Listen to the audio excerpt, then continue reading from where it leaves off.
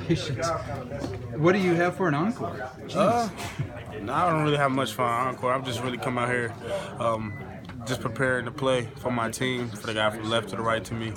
My O-line is an amazing O-line. My quarterback took control, and the wide receivers did what they had to do. So I'm really grateful to be where I am in the position that I am today. And how about the offensive line? You know, that'd been a question mark going into the season a little bit. My offensive line is an amazing offensive line. Julian Good-Jones and Jake Campos just being the leaders and taking control is really like showing.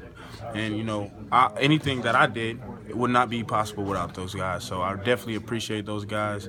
The O-line, nothing would be what it is without those boys. You cramped? Is that what you got? Yeah, man. I cramped up real bad. I drank a lot of water, and I drank a salt team drink. So I was hoping that would help. But by the fourth quarter, it just kind of just dawned on me, and it hit me hard. Have you always been a guy that's seeked out contact? Because tonight you went